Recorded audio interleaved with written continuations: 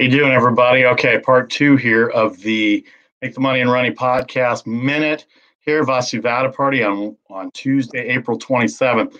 Getting a lot of flack these days for April 27th apparently being the end of the NBA season. It's not true, or the end of the. One second here. Something's going on here, and I can't get it on Facebook. So, trying to figure out what I got to do on Facebook here to do this. So, let's see what we've got going on here. Anyway, all right. So let's go on with this Facebook Live, Singles Media YouTube page, as well as my YouTube page. You can subscribe and get to anytime you want. All right, the Major League Baseball season. A lot of texts and a lot of phone calls. That's what prompted me to do this minute today. April 27th. The season's not over, everybody. It's good when the San Francisco Giants are playing well. I live in the Bay Area. The Giants are 15-8. They're one of three teams in the Major League Baseball that have the best record. Two of them reside in the Bay Area. The Oakland A's, who won last night at Tampa. They won 13 out of 14, I believe, after their 12-game winning streak was snapped on Sunday. The Dodgers did lose to the Reds last night.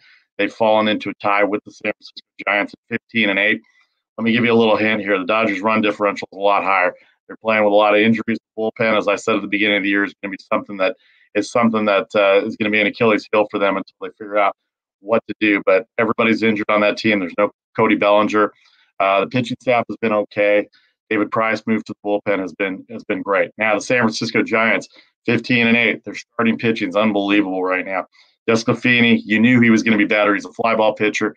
That doesn't work in Cincinnati. He's here in San Francisco at night, especially the ball does not travel. He's had a great run. Alex Wood, who was with the Dodgers in 2020, great starting pitcher. He pitched well against the Marlins on Friday night, allowing only one hit, the leadoff home run to Jazz Chisholm Jr., one of the greatest names in baseball ever, Jazz Chisholm Jr. So the Marlins lost 3 out of 4 to the Giants this weekend. The Giants got a victory against the Rockies last night, a big 4-run first, big 5-run second, 12-0, the shutout. Desclafini goes to complete game. Johnny Cueto's still on the injured list. He'll come back maybe after one more start. Logan Webb pitched well, hit a triple on Sunday as well against the Marlins. Giants playing well. The best thing that they're doing right now, it's not even the pitching, it's their defense. The defense is outstanding. They haven't made an error in 3 games, 6 errors in 23 games, which is great. That's only about 40 errors, 50 errors for the year. They're tied for first. But let's temper the enthusiasm down. It's great that they're going great. Longoria and Posey are back, and they're hitting the snot out of the ball. And the pitching's been great, and even the bullpen's done well. And Kapler's let his starters go a lot longer. Fact is that it's only 23 games. The run differential for the Dodgers and the Giants are completely different. The Giants have to hit, and they know they've got to get their bats going as we go to May because everybody goes into a slump. Every aspect of any sport goes into a slump. Right now, the hitting's not hitting as well. They're getting clutch hits. The starting pitching's been great. I think they're third in Major League Baseball in starters ERAs. Jake McGee has been great in the bullpen. The Dodgers right now, they've got to figure out their bullpen. Kenley Jansen has not been good for a couple of years. He had a couple of good outings recently, but overall, they're just going to have to find a long-term solution for the bullpen. I say Blake Trinan, but that's Dave Roberts' choice, and he's won 8 divisions in a row, and he knows a lot more about baseball. Problem with everybody giving their opinions on this, and it's good that everybody has their opinions. The problem with everybody, including media like me, that give our opinions, we think we're GMs. We think fantasy baseball and fantasy football, we do well in those leagues, that we can be a GM of any team. We don't. We go to work every day. We come home. We spend a couple hours. We think we know more than the general managers and the team executives that study this stuff 24 hours, that look at these minor league players. The Giants didn't sign any big-name free agent guys. Everybody was all upset. Oh, what kind of year are you going to have? What kind of year are you going to have? Farhan Zaidi knows what he's doing. The scouting department knows what they're doing. Every team has a good scouting department. Every team finds players. So the Giants and Dodgers, long way to go. A lot of people talking about the Padres taking 3 out of 4 of the Dodgers. Yeah, they're 4-3 against Los Angeles right now. That's great. They're in 3rd place. They also got swept by the Milwaukee Brewers at home. Good teams don't lose at home like that. Certainly don't get swept. Obviously, they don't hit as well as everybody thinks they do. Fernando Tatis, the cover boy of MLB Show the 21, he hurt his shoulder a few weeks ago. Is that the same as the SI jinx or the Madden jinx? I don't know, but he's come back. He hit 2 home runs on Friday night. By the way, the anniversary of 2 home runs at Dodger Stadium, his father did the same thing, except one better. He had 2 grand slams off the same pitcher in the same inning back in 1997. The pitcher's name, for those that are old enough to remember, Chan Ho Park of the Los Angeles Dodgers. Madison Bumgarner, who had a no-hitter for 7 innings on Sunday, the game ended because it was a doubleheader, is not being credited with a no-hitter on Sunday. Kind of interesting. These are Major League Baseball rules, and they should count it as a no-hitter because baseball has made the rule that doubleheaders are going to be 7 innings. But under the original rule, you have to go 9 innings to throw a no-hitter. And I posted this the other day, and people, again, my age that don't remember this, in 1991, the Montreal Expos were visiting Los Angeles in a weekend series. I was in college, and I remember this. Mark Gardner, who was a former Giants bullpen coach, former San Francisco Giants pitcher, had a great career with the Expos for about a number of years. He had a 9-inning no-hitter. The game was scoreless against the Dodgers. Dodgers ended up winning on that Friday night in 10 innings. Mark Gardner got credit for 9 innings of no-hit ball. Dodgers were not very good that year. They didn't hit at all. And then on Sunday, Dennis Martinez, that's gone way far back, El Presidente, the first player ever from Nicaragua at that time to play in Major League Baseball. He threw a perfect game against the Dodgers on Sunday. So that was a rough weekend to hit for the Dodgers, but that's never happened before. On Sunday, the Arizona Diamondbacks, Zach Gallen, whose name you'll hear for a lot of years to come with Arizona, he threw a one-hitter against the Braves in Atlanta, and then Randy Johnson threw a no-hitter. I'm sorry, why do I keep saying Randy Johnson? Madison Bumgarner threw a no-hitter against the Braves on Sunday afternoon. Randy Johnson threw a perfect game about 18 years ago against the Braves in Atlanta as well. So maybe that's why it's sticking in my mind. Or I should write better notes. Or I should get that lobotomy check, one or the other. But anyway, Madison Bumgarner threw the no-hitter. So it's the first time in 2 consecutive games that a team has had 1 hit or less in 2 games, 2 straight games. And that happened to the Atlanta Braves over the weekend against the Diamondbacks. The Braves have tough pitching problems right now. The Cubs got a lot of runs off them. They were lucky to score. The National League East is down. Jacob deGrom, the best pitcher in baseball, had a great game on Friday night. We mentioned yesterday, 15 strikeouts, no walks, 4 hits against the Washington Nationals. He's a 2-time Cy Young Award winner. But the National League East right now is kind of sappy. The Reds, as we said, got that victory against the Dodgers last night. They had a 3-1 lead. Corey Seager tied it up in the 8th, but then the 2-run home run in the top of the 10th inning off Kenley Jansen gave the Reds the victory. Jesse Winker, another name you'll hear for a lot of years with the Cincinnati Reds, is a terrific outfielder. Has got a lot of power at all fields. He's the one who hit the 2-run home run. Dodgers had a chance at the bottom of the 10th. Couldn't get it done. They're 4-6 in their last 10. They've lost 2 in a row. They're tied for first in the National League West. The Giants are tied with them. The Padres are 3 games back. Again, they lost to Milwaukee, got swept by Milwaukee last weekend. Giants Padres play this weekend.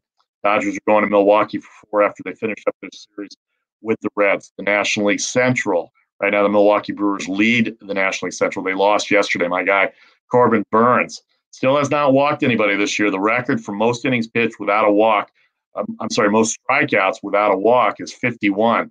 Corbin Burns right now at 49 strikeouts and no walks. His ERA jumped from 0.39 to 0.161 as the Marlins jumped on him a little bit. 5 runs off Burns. They win 8-0. So the Marlins got their bats healthy after leaving San Francisco. Move over to the American League West now. The A's got a victory at Tampa Bay last night. They're in first place in the American League West. They are 2 games ahead of the Seattle Mariners, who are 13-10. They lost to Houston last night. Seattle Mariners playing a lot better than everybody thought they were going to do. Mike Trout and the Angels, they are 3 games back. Trout missed 2 games over the weekend, shoulder, something like that. But when he comes back, he's like the Kevin Durant of basketball. He just rolls out of bed and hits. All he did was go 4 for 4 last night. His batting average is 443. His on-base percentage is 534, and his OPS is like 1,100 or something like that. So that's what they call the slash line of baseball. So when you see those numbers come up on the screen, it's batting average, on-base percentage, and OPS, which is on-base percentage plus slugging percentage. So a little educational value here. But the Angels are right there in the American League West. They're going to be good. They better find some pitching, though, because right now pitching's hurting them. They've got the Houston Astros are hosting Seattle. Houston got off to a great start, and then they struggled a little bit. They had the COVID issues. Altuve, Bregman, Maldonado, Alvarez all out. They're now 11-11, 3.5 back. And then the Texas Rangers are 6 games back, but only 4 out in the wild card standing. So that's the American League West. In the American League Central right now, the Kansas City Royals, the big story right now, 14-7, second best record in baseball after the top 3 teams, 15-8. Actually, better record percentage-wise because they only have 7 losses. They've won 5 in a row, including a 4-game sweep over the Detroit Tigers, which they outscored the Tigers 15-5. Now, we know the Royals haven't been very good for a number of years. They had that 3-year period when they were in the World Series 2 years in a row, losing to the Giants in 2014, and then beating the New York Mets in 2015 in the World Series that year. That was with Lorenzo Cain and Mike Moustakas and guys like that were on the team. Salvador Perez, Greg Holland, the only 2 guys left from those teams that are on the roster right now, and they're having a good year. They did come up against the Detroit Tigers, who are struggling in that division. Chicago White Sox are 12-9. They're 2 games back. They've won 4 in a row, and they've got the Detroit Tigers coming in this week. Cleveland and Minnesota are continuing their series. Minnesota's struggling, and they've got terrible defense right now. They're 2-8 in their last 10. So it's going to be an interesting baseball season. But then again, and everybody's asking me on Facebook, the Yankees are still getting all the play. The Red Sox are playing well, but the Yankees are still getting on national TV. Problem is the Yankees have terrible defense. They don't have any starting pitching after Garrett Cole. And if you have bad defense behind adequate pitching, you're not going to win. I don't care how good your offense is right now. They're even -10 in the run differential. And that's with an offense that's supposed to just blow doors off everybody.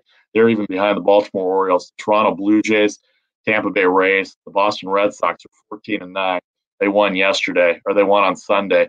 They had a day off yesterday. They're +20 in run differential, but got to see how their pitching goes right now. Evaldi lost. Evaldi's their ace right now, and he lost on Saturday. So that's some of the baseball stuff that we have going on in the NBA. Let's look at the NBA a little bit here. The NBA, the Warriors are in 10th place right now. I live in the Bay Area, so everybody's talking about the Warriors. They're 31-30. They're a half game behind San Antonio. San Antonio beat Washington yesterday, and Washington just got off an 8-game winning streak. They lost to the Spurs yesterday in overtime. Washington in 10th place. They're 27-34, 3 games back of the Pacers in the standings right now. Indiana and Portland are going to play tonight. And it's an interesting game. Portland's a 5-point favorite, and we do talk about the wagers and the odds here. Portland, 5-point favorite on the road at Indianapolis. They've lost. Where have they lost? They lost 5 in a row, have the Blazers. The Pacers have won 3 in a row. I know there's no Sabonis in the lineup, or at least he wasn't in the lineup the last couple of games.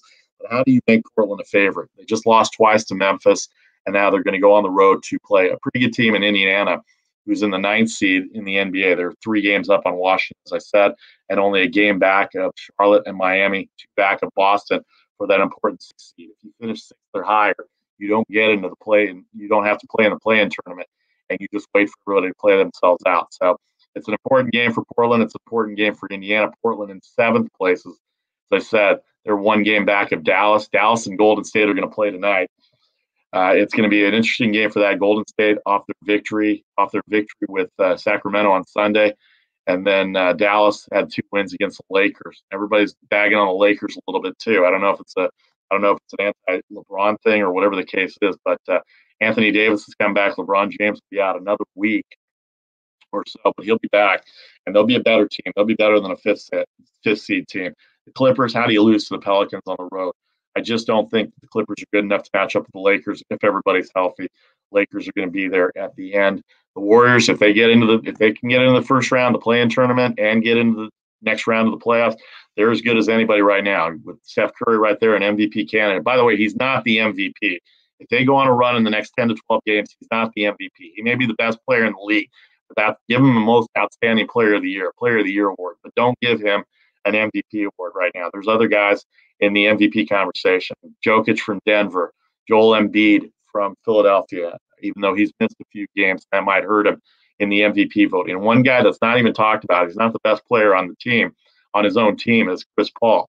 Tell me the Phoenix Suns would not be as good as they are without Chris Paul on that team. The NBA standings right now, Phoenix is 1 game back to Utah, who lost to Minnesota. Another MVP candidate, but he's going to be out for a while, or he'll be out a couple of games.